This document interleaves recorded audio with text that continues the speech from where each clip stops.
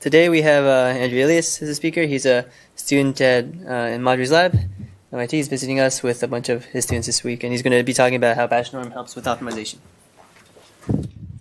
Great. Thank you, Jerry.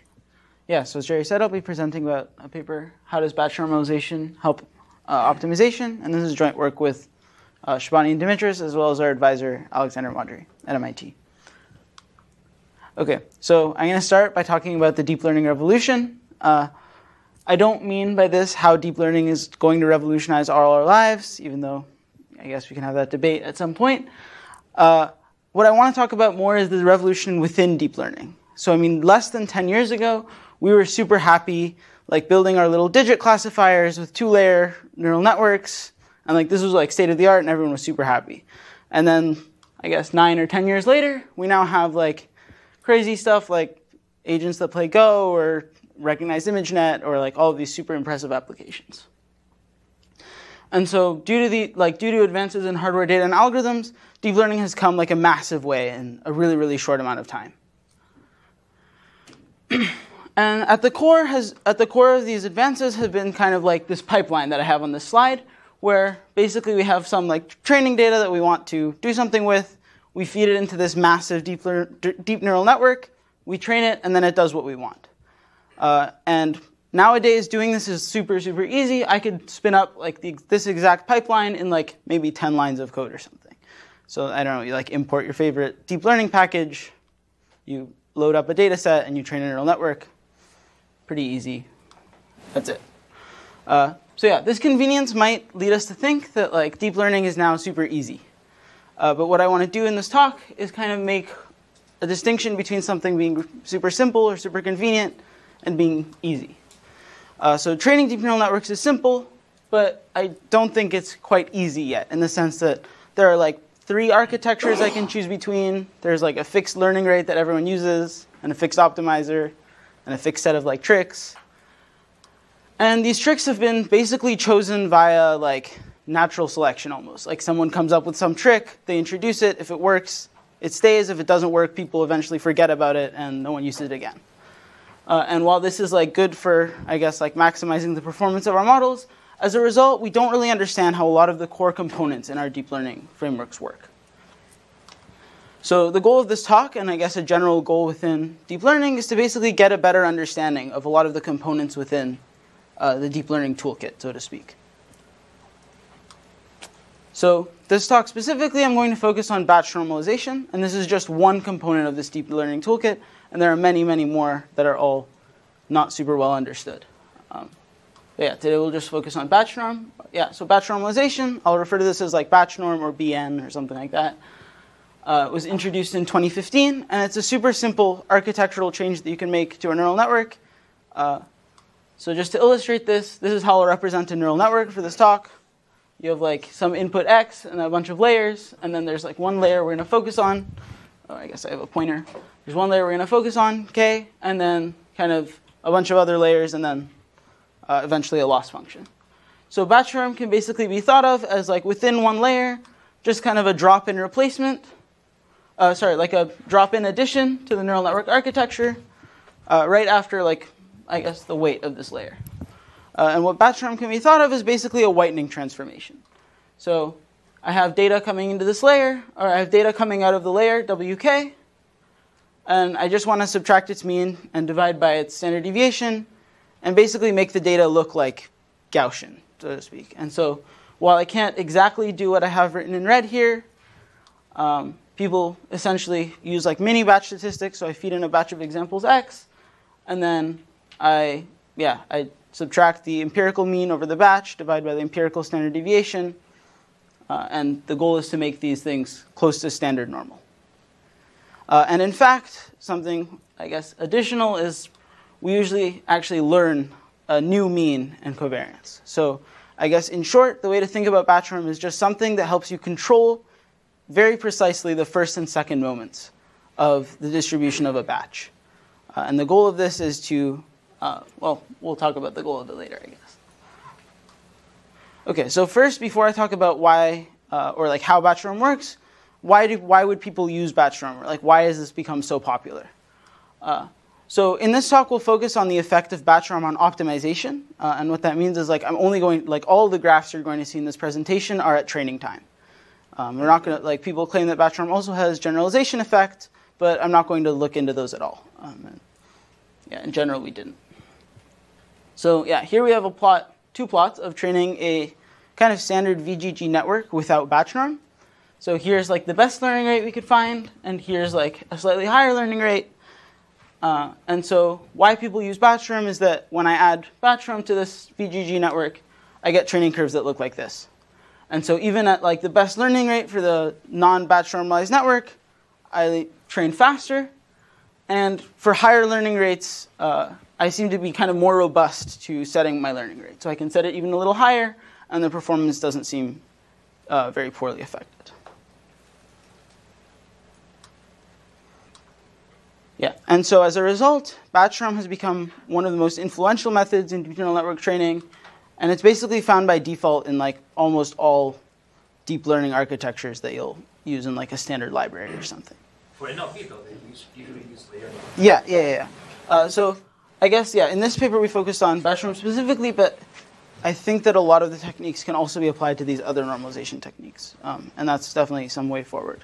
And we also don't have a very good grasp on like the difference between them. And that's another future direction that I guess I'll address at the end.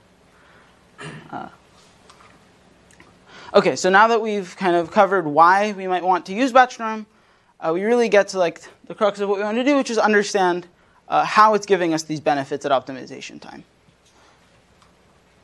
So there's been like a huge flood of work on BatchNorm in like the last 1 or 2 years. And so when I say the story so far, I really mean like what's the classical picture of why BatchNorm works. So like how is it introduced? And so BatchNorm, as I said, was introduced in 2015. And it was basically introduced to solve the following problem. So I brought up again my picture of how deep neural network trains. And I'm basically going to view the training of this deep neural network as solving a different optimization problem at every single layer. And what I mean by this is that focusing on one layer, I can just think of all the layers before it, I guess these guys over here. I can think of all of that as kind of the new input to my optimization problem. And then I can think of all the layers after it as kind of wrapped into my loss function. And so I'm really thinking of this as just a one-layer optimization problem. And so the idea behind BatchNorm then is to say, okay, well, if this is a one-layer optimization problem, then I have a problem that the inputs to this optimization problem are actually changing as I update the previous weights. So I guess this input pipeline here is determined by a bunch of weights, and all of these weights are being updated simultaneously. And so the inputs to my problem at WK heavily depend on the changes in all the W's before it. And so a natural thing to do, this kind of idea that the distribution at layer K is shifting is referred to as internal covariate shift, or ICS. Okay, so a natural thing to do if I want to prevent this from happening is to just make all of the fix all of the distributions, right? So I had some problem that like my distributions were shifting around, so what I want to do is just clamp them and not let them shift around. And the idea is that this will help my neural network train faster because my layers are like solving the same optimization problem all the time. They don't have to keep shifting. Yep. And so reducing this internal covariate shift was like the key principle driving the development of BatchNorm. Okay, so we thought, so in our work, the first question we kind of asked is like, okay, can we just, like as a sanity check, can we just go and observe this internal covariate shift in practice? So I'll be showing this kind of graph a couple times during this presentation, so I'll explain it now. This is an activation histogram. So we take some layer of the neural network, in this case like layer 11 or layer 3. We look at the values of the activations, and we just plot them in a histogram over the course of training. So like each kind of slice that you see here is like one iteration in the training, and at each one of those slices is a different histogram showing like the frequency of all activation values. So we first looked at a network with BatchNorm, and like as expected, this network looks pretty nice. Like all the activations look relatively stable. Clearly, like the mean and the variance are constant throughout because like that's hard coded in. And so yeah, nothing unexpected here. But when we were comparing this to a network without BatchNorm, there's no like absolutely striking difference that we saw here, in the sense that like it doesn't look like the means are super uncontrolled or there's like a huge shift in mean and variance. And so this kind of like, well, this wasn't something super rigorous. This kind of is what first caught our eye and said, okay, maybe it's worth looking into this internal covariate shifting a little bit more. And so yeah, again, this is the same kind of activation histogram where training starts back here and evolves and ends kind of at the front here. And as you can see, the histograms look, I guess, more stable than one would expect, given the internal covariate shift hypothesis. So what architecture was this? This is a VGG network. Okay. Yeah. Sometimes you see it looks like this, where it's the same, but there are times when it's different. Yeah, so this is like this is not where we say that like aha we've solved it. This is just where we say like maybe we should look into this more. What's the learning rate used here? This was the like 0.1 I want to say, which For is both of them? for both of them. Yeah. Interesting. So the bottom one converges with 0.1 learning rate? Yeah. What's the mean between this kind of layer 1, 3 layer, 11? Sorry? 2 seconds. What's the mean about the actual control? What's the What is the mean? Mean. Mean of the distribution? The mean distribution. The mean of the distribution. So here this is like 0, 1 BatchNorm. So like we fix it, Yeah, if and then this is also like 0 is like somewhere here. If VGG is actually output the ReLU, right? Mm-hmm. ReLU is usually. So we actually put the BatchNorm between the linear layer and the ReLU, and then we just plot it at the BatchNorm. So basically, the mean is still equal to 0. Yeah. Okay. So this is without like the learnable parameters? Yeah, so here we use BatchNorm without the learnable parameters. And it still trains fine because you have like a bias on it. You said that the mean for the second thing is inside the bulk of the distributions? Yeah. Is it like close to the mean of the distributions? Or like 0 close to the mean of the distributions? Yeah, reasonably close. What does that mean? Like, I don't know, like here. Oh. Wait, so this is after phi or before phi? This is before phi. Okay. Yeah. So Which it's is like why like phi it's not like a half normal. Yeah. Yeah. Yeah. Yeah. Any other more questions about this would be super welcome because there's going to be a couple more of these plots. So.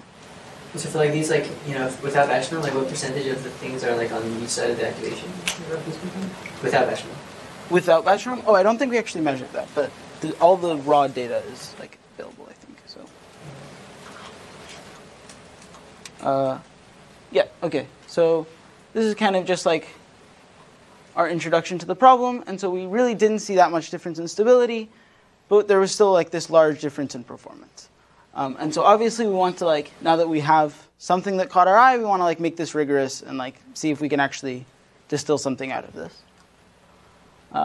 And so what we did here is we said, okay, if we want to like distill out the impact of internal covariate shift, rather than like trying to remove it or like seeing, rather than like seeing whether BatchNorm is actually removing it, what if we just like increase it by the very definition of internal covariate shift? So we have some network with BatchNorm, and then we pick some non-stationary source of noise. So like this is like noise that's not mean 0. Like the noise has random mean. It's not that the noise is mean 0. Yeah.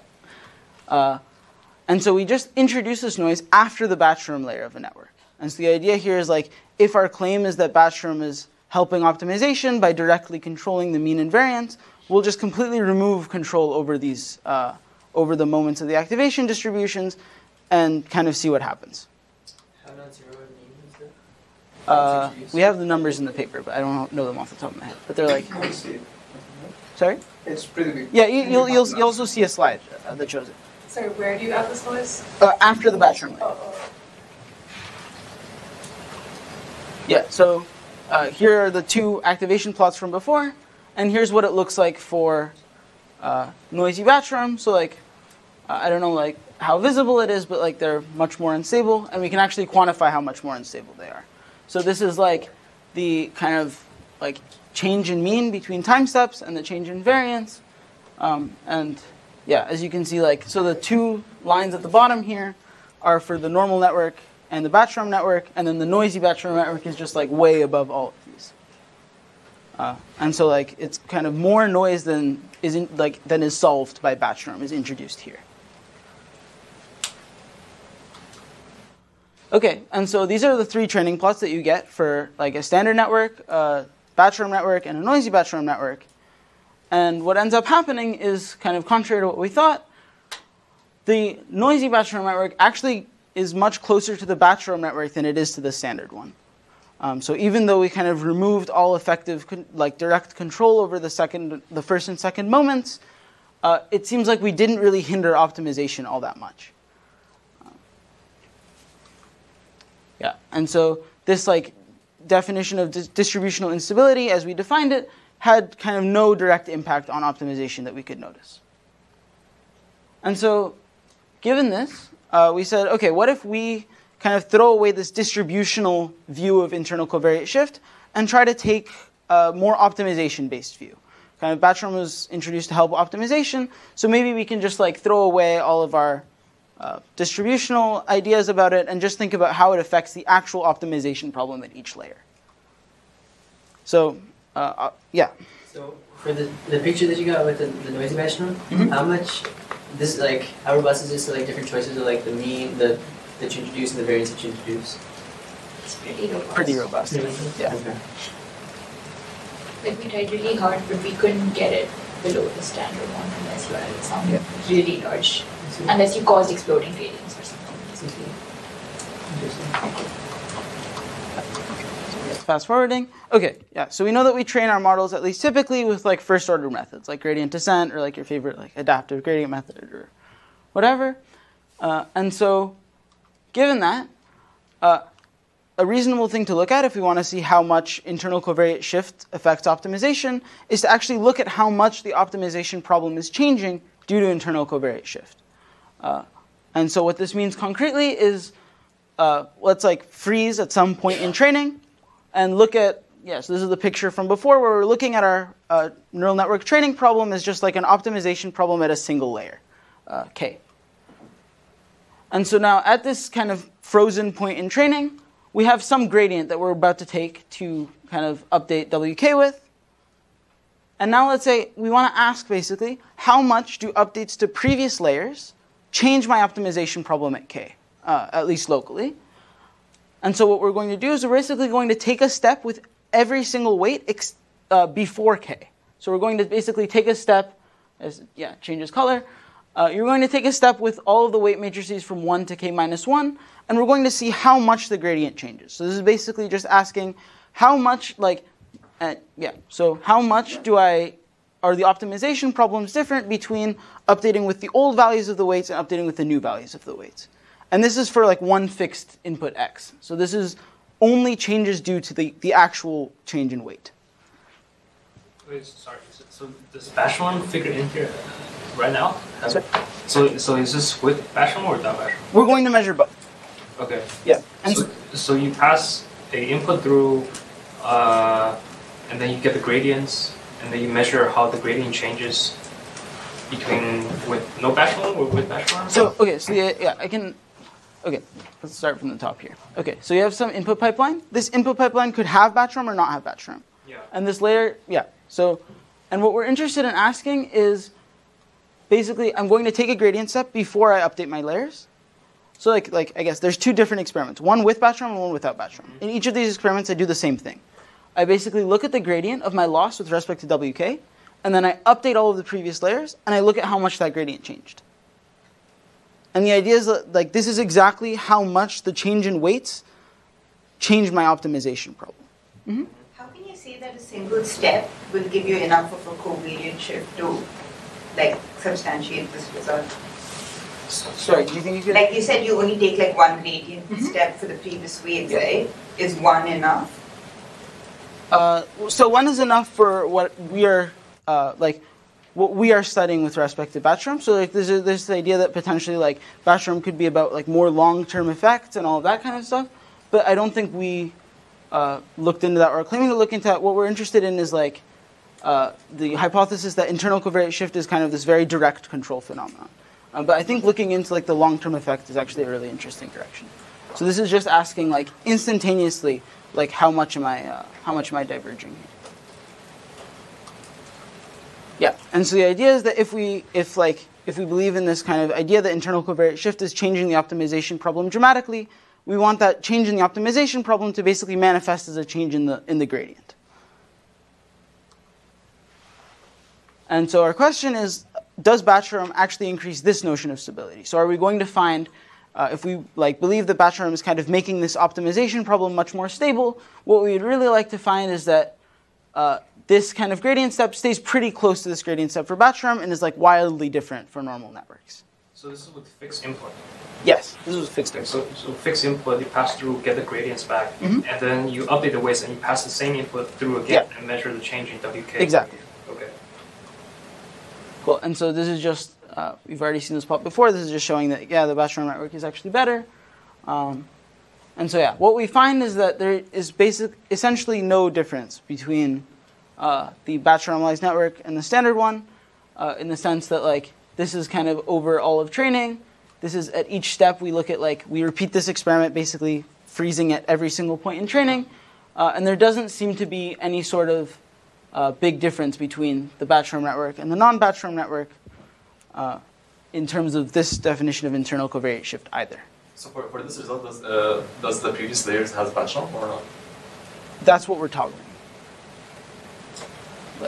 So the red one does not, and the blue one has. So the red one does have because we're measuring this at WK itself. No, I'm saying the input layer. There's The previous layers. previous layers. Do they have That's what this corresponds to. Oh, this I is see. where everything has BatchNorm. This is where nothing has BatchNorm. I see.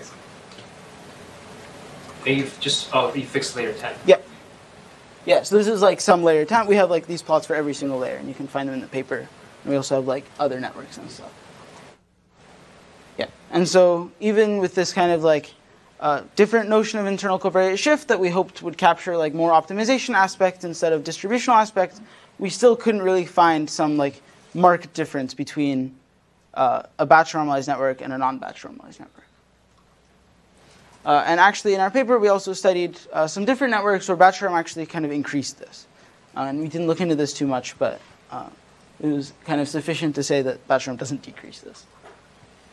Okay, so at least so far, our experiments kind of led us to believe that maybe this there isn't as strong of a connection between this direct control over mean and variance and what we think of as internal covariate shift. And so our question became, okay, can we actually give some plausible explanation for why BatchNorm helps optimization? So, okay, yeah. So why is BatchNorm effective at training time? Okay, so again, we're going to basically step back and take it from first principles. We know that, I've already said this before, I guess, but we know that we use first-order methods in practice to train these neural networks. And so again, we want to look at basically first-order phenomena. And so we proposed a pretty simple experiment where we basically freeze training again at some time t, and then we have so this is for a single layer, we have some value of the weight, wt. The gradient kind of gives us a direction which we think will improve our loss, or a negative direction which we think will improve our loss.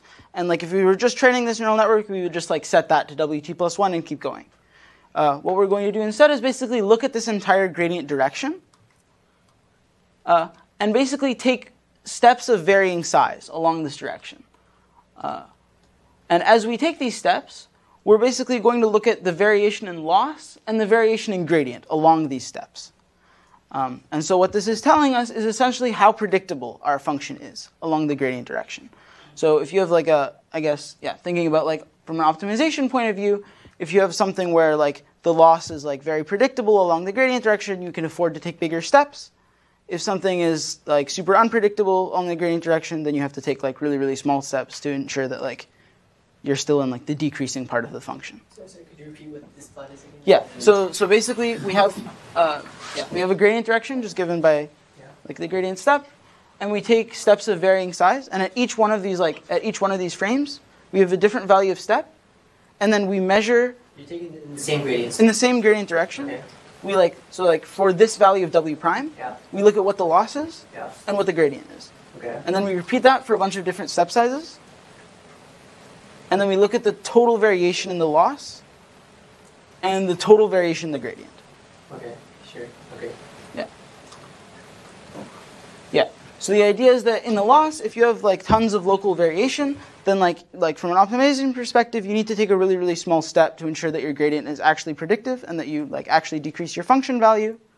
And from a gradient perspective, I guess like it just kind of implies it's like similar to smoothness in the sense that like if you have really, really large fluctuations in gradients along the gradient direction, yeah, it is really analogous to smoothness in the sense that you'll have much less reliable gradients.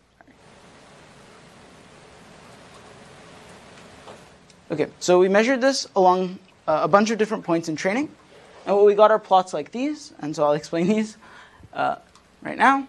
So yeah, a single vertical cross-section of this plot is one run of the experiment that I just described. So here we have the variation in loss, so like at some point in training, this was the minimum loss, and like that was the maximum loss. For the BatchNorm network and the non-BatchNorm network, and in the same way, we had this measure of gradient predictiveness, and so like this was the like minimum, and this was the maximum. Yeah, and so each like we basically measure this throughout training, and what we find is that BatchNorm seems to have like a very profound effect on the optimization landscape of neural networks. In particular, what we find is that here it makes the landscape much smoother, and it makes the landscape much easier to navigate. And so like, I guess if it helps to think about it, the kind of analogs from convex optimizations, you can think of this as kind of like continuity, like Lipschitzness, and here you can think of as like smoothness, but in the direction of the gradient. Obviously, those aren't like direct parallels because like we know that neural networks don't satisfy these things, but they kind of correspond to the same convenience in optimization, or utility in optimization. Okay, so delving a little deeper, we wanted to say, okay, let's just look at a single layer and see if we can kind of theoretically analyze the phenomenon that's happening here. So again, we have one layer with a BatchNorm layer right after, one linear layer with a BatchNorm network right after it, and then some arbitrary loss function that comes after it. And we're going to basically make no assumptions on what the input to that layer is and what the loss function is, other than for some of the results we want it to be convex. And so, yeah, we kind of proved a bunch of things that correspond to each of the experiments, but the crux of what's happening is that we can show provably all of the effects that we noted in the graphs. So this is for Lipschitzness. So here we have, okay, let me parse this here. So this is the effect of BatchNorm on the Lipschitzness of the loss function. So here is the gradient of the loss function with respect to some activation in a BatchNorm network. And what we can show is that this is bounded in terms of the norm of the gradient in the standard network, with both a multiplicative decrease that corresponds to like my control over the activations divided by their variance, and an additive decrease. So kind of if you take one thing away from this, what we can show is that provably the BatchNorm network, the BatchNorm layer in this case, is going to be more Lipschitz under some like very mild conditions than the standard network. And we can prove really similar things for the other plot I showed you, which is like the smoothness in the direction of the gradient. Why is the multiplicative thing a decrease? Yeah, so the multiplicative thing is a decrease when you have, so yeah, what it should be is like, this is like a multiplicative stability term almost, which makes you like invariant to changes in like the batch variance, and then an additive like decrease. Yeah, this is like a strict decrease, and then this is just like, if you're like, this makes you constant with respect to your batch variance.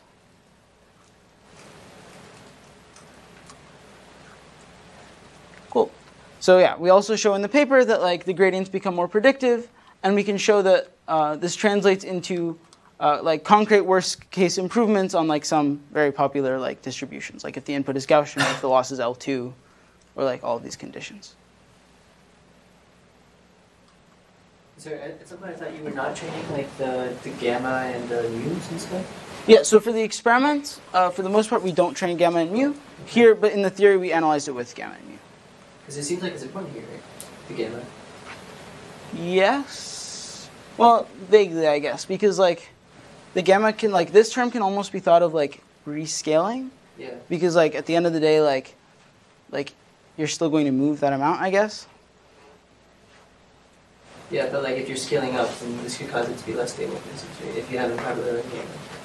Yeah, if you haven't properly learned gamma, Yeah, I guess. Or if you don't learn gamma. And Yeah. So I guess, yeah, there's definitely room for more studying of the gamma and beta, but I guess like we thought the core phenomenon to study here was like the normalization itself. So for the most part, for the experiments, we did it without beta and gamma. But And like, this is I mean, this works for any gamma, right? You could just say gamma to be 1, and then. well, gamma's learned, so that's the like. But if when you were not learning it, you could still say gamma to be Yeah, 1. exactly. Yeah. And then this is like the setting of your experiment. Mhm. But then this says that you could.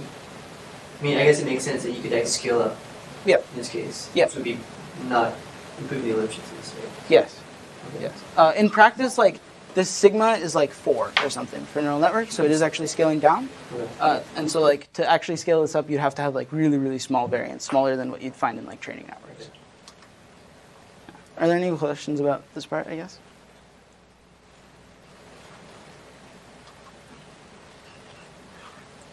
Okay. So one interesting thing that we found in our theory is that at the end of kind of looking at it, we found that there wasn't anything special about like them being the first and second moments of the distribution, and the normalization was kind of more important than the fact that we were subtracting the mean and dividing by the variance. In particular, one thing we could predict is like, what if we normalize by some other kind of notion of stability than just like first and second moments? Okay, so here's what BatchNorm looks like. Okay, so yeah, just as a refresher, here's what BatchNorm looks like. I take my data, I subtract the empirical mean, I divide it by the empirical standard deviation, and I add some learnable parameters. So what if we kind of threw away this idea of like first and second moments and instead just took any LP norm? So this is just a reminder of what an LP norm is, but in general what we're going to do is we're going to take y, we're going to subtract this mean, and then we're just going to divide by any kind of idea of the scale of y. And we chose any LP norm to be an idea of the scale of y. So in general, this gives you no direct control over the moments of the distribution. And yeah, in general, you can see that the ones that we normalize without L2 norm are kind of more unstable. But it does give you kind of comparable properties. Comparable properties in the sense of the landscape. So if you think back to the landscape plots that we showed for BatchNorm, we see really, really similar phenomena happening here. And so what we find is that even with these kind of alternative normalization schemes that don't have direct control over the moments, but still have the nice landscape properties, we still get the same kind of... Oh, is that? Hey, can you go to the next plot? I just... This one? Yeah. I'm just a little bit confused. Wouldn't you get the same kind of plot if you just divide loss by a constant? This one? Or input by a constant. Yes. I mean, Yes. you would see that from this point of view, it will match the BatchNorm, right? From this point of view, yes, but you are training with the same weights, I guess. It's the same what? Sorry, like... I'm just trying to understand why these plots actually show us that it's better. Because if you just divide loss by a constant, it doesn't change anything. It's just the scale of the link, right? Yes, yes. So, like, I guess that's what you see, like, here, I guess, right? Where, like, I could just divide, like, I could just make my sigma arbitrarily big or small, and, like, that would change my Lipschitzness. Not on sigma, just the L itself, if I, like, divide... Yeah, but it is the same loss function for BatchNorm and non-BatchNorm, right? Well, the loss is the same, but the going from the input or from the weights to loss is not the same. Like the function, the total function is not the same. The scale might be different just because you're normalizing. But this also manifests at the last layer, where like my loss is actually the same. Right, but you can have the same function. Yeah. The scale of your inputs by the time you get to that function is different. And that could, I mean, so, But that's captured here, right? right, but maybe you can get the same just if you divide by a constant. So you have a mapping from input to loss, right? And this is the same both for normal and BatchNorm networks, right? I guess the question is if I replace BatchNorm with just the operation that takes my input and divides by 10, presumably the latter, this should not work. Yes, but that's actually captured here, right? Like you couldn't get an additive decrease that way. You would get a huge multiplicative decrease. Yeah. Yeah, but then it will take you longer to actually converge, right? No, you have better Lipschitz constantly. Well, yeah, the conversions shouldn't be changed because you didn't change anything. But just from this point of view of better Lipschitzness, you can get arbitrarily. This is the same as having a smaller learning rate, right? Hmm? This is the same as having a smaller learning rate. You'll need to have bigger learning rate to divide the loss by a factor, I think, or the input. So it's kind of the same. It seems if you just do this, and if we forget what we do, and we look only at the plots you have, and we can measure any kind of Lipschitzness, we'll see pretty much the same effects as for BatchNorm. Like BatchNorm and dividing loss by a constant or dividing input by a constant would look exactly the same. Right? Agreed, yes. Or for smaller learning rate, you will get exactly the same effects. Right. So doesn't it mean that this is not the only thing BatchNorm is doing? It's not just the change in Lipschitzness, it's something more kind of fundamental. But it's changing the Lipschitzness for the same loss and for the same learning rate, right? And this is the interesting one. Yeah. Like you're right that for all these experiments, so dividing. you could cheat these experiments by doing something weird. Yeah. The idea is like BatchNorm doesn't do that. We know that it doesn't do that. I guess, does that, and I'm happy to talk about it more actually, but like, I guess back to these plots, like the idea is that you know that you control all of that stuff. Like I could just take all my inputs x and divide them by something, but like I didn't, and this still happens. You did something much more complicated. Wait, so what is it? I guess I'm just. I guess the question is like, there must be some experiment that you did. Yeah. That would have a difference between BatchNorm and just dividing everything by 10 of these sorts. Right? Like, So you can't divide everything by 10, but then you don't converge as fast, right? Yeah. You could just take a standard network and add the layer that divides. So like the fact that the this, question is like, of these, kind of scientific experiments, which ones would change, or would they look the same? Would these pictures look the same? Does that make sense? if you just, I guess like if trivially like this one, right? But I think these you guys? do that No, but every it's just- day, right? I mean, so we agree. I mean, I think everybody agrees that if you just divide by 10, then you're not going to get good results. Divide the input, right? Yeah, divide the input at instead of replace BatchNorm by operation that divides by 10. I think everybody agrees that that's not going to work. But there's an explanation for like why BatchNorm does something, and this is for you through these like scientific experiments that you evaluate all these like Lipschitz things or whatever. But the same scientific experiments, as far as I understand right now, would suggest that dividing by 10 would have this picture. Yeah, so it would. One interesting thing is in the BatchNorm paper, if you don't backdrop through the mean and the variance that you divide by, you don't get the same gains. Like if you just do the scaling, like if the traditional idea of widening is just divide by the mean and do this normalization. But if you don't backdrop through this, you don't get any benefits of BatchNorm. You have to do the backdrop and get that additive term to actually improve these. Like if I just blindly divide it by the variance without backdropping through it, I should still get these benefits by the scaling argument, right? If I took the same variance, but I just didn't do the backdrop through it. Yeah. But that doesn't work as well in practice as BatchNorm. It doesn't work at all. And this is in the original BatchNorm paper. So I feel like that's orthogonal to the question. Yeah, but I think the question is how is that going to show up in the plots? Like those two. Not like these plots, but the other experiments. Like, so I guess like maybe it's worth stressing. Like the important thing is not this plot or this plot. It's the fact that they co-occur, right? Like the fact that while BatchNorm improves faster, it's also more Lipschitz is the interesting thing. Because I can make any function Lipschitz by just dividing by something. But I like if it was just a scaling down, then I could not co-observe this plot and this plot. I thought this plot was supposed to be explaining the next plot. Yeah. I thought the fact that things are smoother and stuff was supposed to explain the fact that we converge better. Yes. But that can't be it. But then dividing by 10 would predict converging better, right? But that's not true. No. So I guess like. Yeah. So this is not like a causal proof. It's not like if you look at these plots, then you definitely. Yeah. It's not like supposed to be like if I see this, then I should think it converges better. Okay. The interesting thing is like, why does BatchNorm work so much better? Well, we know it's not like dividing by something, and yet it still does this. So the claim is that if you get these plots without doing weird things, then you should converge faster. Yeah.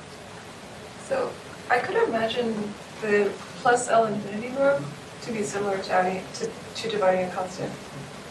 every layer by a constant, Yeah. which means that actually if you divide by a constant every layer, then you would get. But you also have to backprop through that constant. Like just dividing by a constant doesn't actually work. Yeah. Dividing by a constant is different from backpropping through the constant that you're dividing by. Yeah, But I get what you're saying. You're saying that if you just looked at this plot and you divide it by 10, maybe it would look similar, and that like does not directly imply that you would converge faster. It's just that you converge faster, like Andrew was saying, without doing anything absurd, and this is like an explanation for it. Yeah, okay.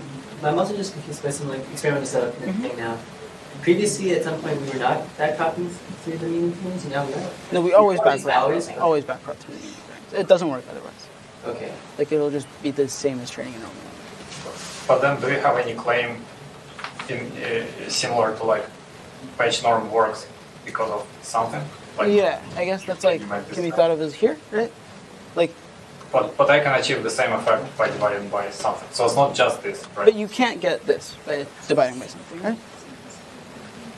But I mean, the thing I can make the thing on the left side as small. I can make this bound as close to 0 as I want. So I guess in theory we also prove that the same solution that's optimal for the normal network remains optimal for the BatchNorm network, which would not be the case if you just scale it.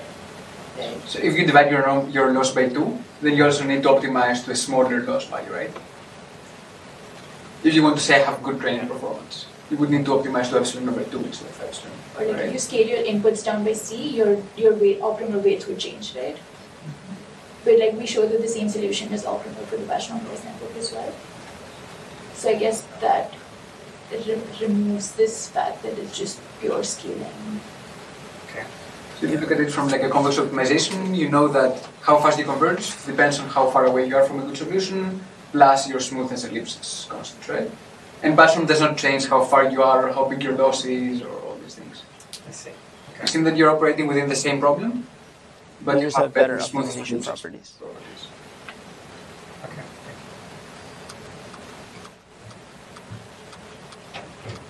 Okay. Yeah. Okay, so I guess we are here. Are there any more questions? Okay. Okay, yeah, so just to recap, I guess, what we've done so far. Yeah, our goal was to kind of understand the exact role of BatchNorm in optimization. And so our first kind of step was revisiting the classical definition of, or the classical hypothesis for why BatchNorm is so effective. And that was internal covariate shift, the idea that like direct control over the mean and variance helps you stop some sort of like distributional instability that's hindering optimization. And we found that both in the sense of like distributional instability and like optimization instability, we couldn't really kind of pin down a link between BatchNorm and internal covariate shift.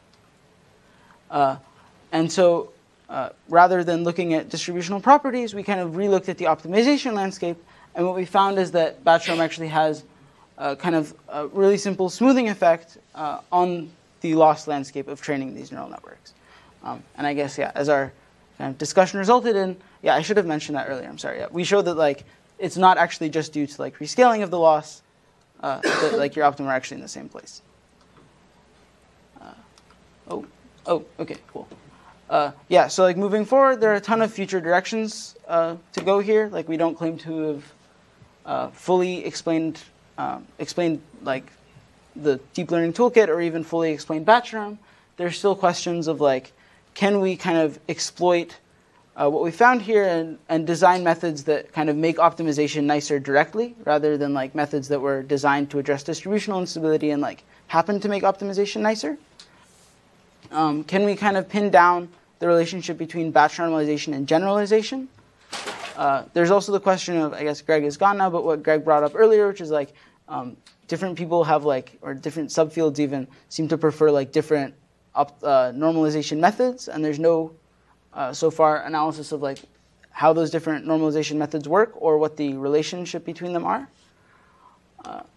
And more broadly, just understanding kind of all the components of this like deep learning toolbox that makes deep learning so easy. Yeah, and so we have a blog post about all these results that also have more results at our blog, and then our archive paper is over there. And thank you. Other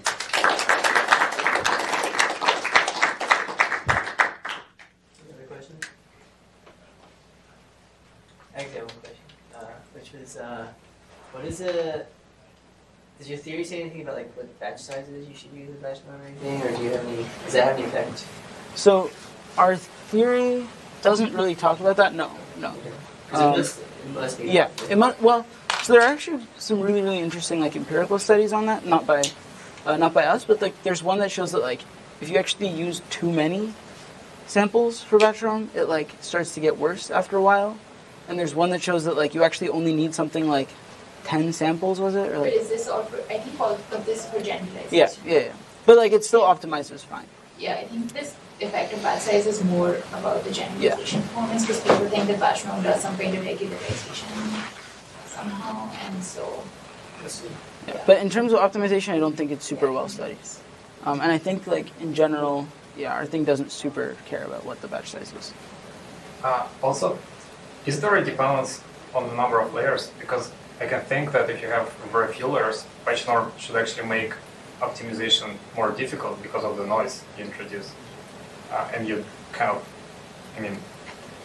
but if it's like a lot of layers, then I can understand that the benefits of kind of normalizing everything outweigh the noise. But in general, did you observe that the noise makes it more hard? We didn't actually try training with like super shallow or super deep networks. So you don't have like a really good picture of that. I think Greg actually has a recent paper that showed that like you can't train with BatchNorm past some certain number of layers, which is like I don't fully understand. Like I think he'd be the person to talk to there, but like I don't have any concrete grasp of like how super shallow or super deep networks interact with batch normalization. And our theory, I guess I should say, is like proof for like a single layer where you swap it out and you assume everything is the same.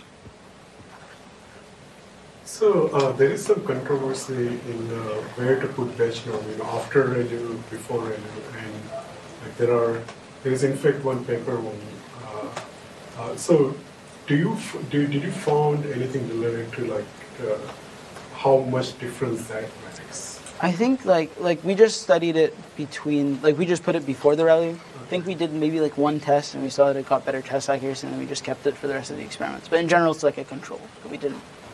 Because we it's didn't really like vary. if you look at any standard network, that's where it is. Yeah, but I think the first paper, the original paper, used the other way. Yeah. The next paper.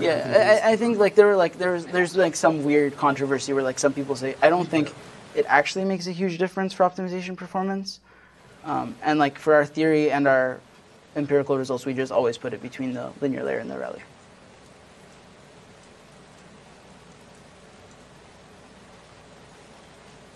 Okay, cool.